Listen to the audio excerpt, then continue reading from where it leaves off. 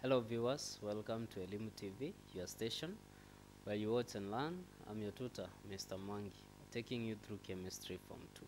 Today we are going to look at metallic bonds. So stay tuned throughout the lesson. So what are the objectives of this lesson? By the end of the lesson, you'll be able to describe metallic bond, and you'll also be able to state the physical and chemical properties of substances with metallic bond. Previously, we have introduced ourselves to bonding, and we said this is a mutual force of attraction between atoms in a compound. We illustrated that there are three main types of bonds, which basically are ionic bond, covalent bond, and dative bond. In this case, we are going to look at metallic bonds. So metals, let's have some examples. We have copper metal, we have zinc metal, we also have aluminum.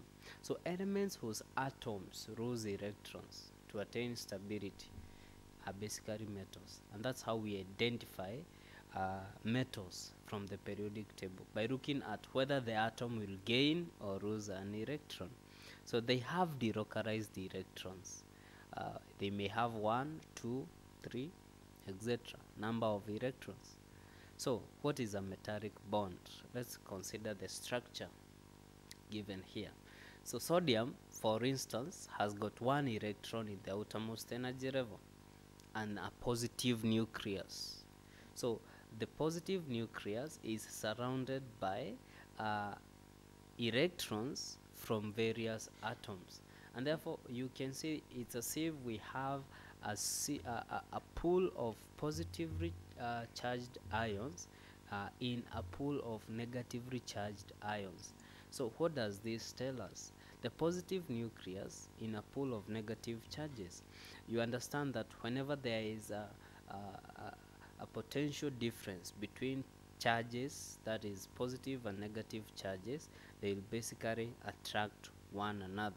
So the force of attraction between the positively charged nucleus and the negatively charged electrons constitutes what we refer to as a metallic bond. So what are the properties of these metallic bonds?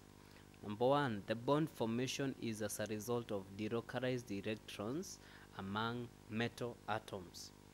It occurs between two metals or two atoms of metals. The type of structure is electron C. The physical state is solid, and they have very high melting point, and basically they are not soluble in water. Metals do not dissolve in water. Are they good conductors of electricity? Yes, they conduct electricity. Other properties include malleable, ductile, and lustrous. Remember what we said malleable is they can be made into iron sheets. That is sheets. For instance, iron sheets. They can be made, they are ductile, meaning they can be made into wires, etc. So now let's have an illustration that will help us understand metallic bond. So metallic bond increases with increase of the number of delocalized electrons. So let's consider the two differences here. A metal from group 1 have 1 electron in each atom. A metal from group 2, each atom has got 2 electrons. Therefore, we have increased number of negative charges attracted by the positively charged nucleus. This makes the bond to be much more stronger. For instance, if we go to aluminum, that means it will have 3 electrons in each atom. This makes the bond to be very strong, and this will reflect in its melting and boiling point. So what are the applications? Copper wire, for instance, is used in overhead cable, electrical transmission wires. We also have aluminum, which has got several applications due to its good conductivity nature and its reactivity with other substances like water, which it does not react with water. So it can be used to make aluminum foil.